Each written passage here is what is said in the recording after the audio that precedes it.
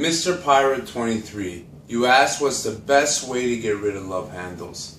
So that's a tricky question because it's not a certain way to get rid of a certain piece of your body. It really comes down to being able to be consistent around your nutrition.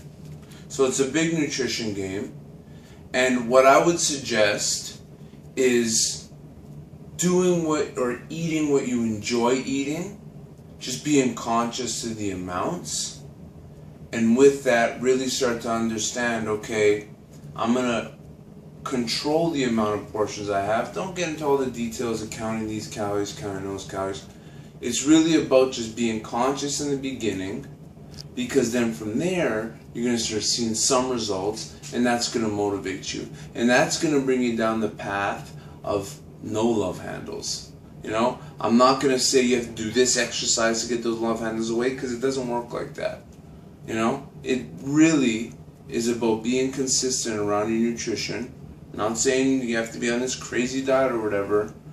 Just start small with the idea of ending big. Start with something. If that's cutting out junk food or whatever it is, or just being conscious to your portions. If you're usually having 2 cups of rice, have 1. If you like having a full bowl of pasta, have half.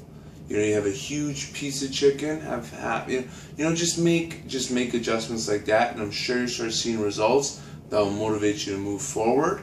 And then that sustainability piece is what's going to ensure those love handles come off. But great question.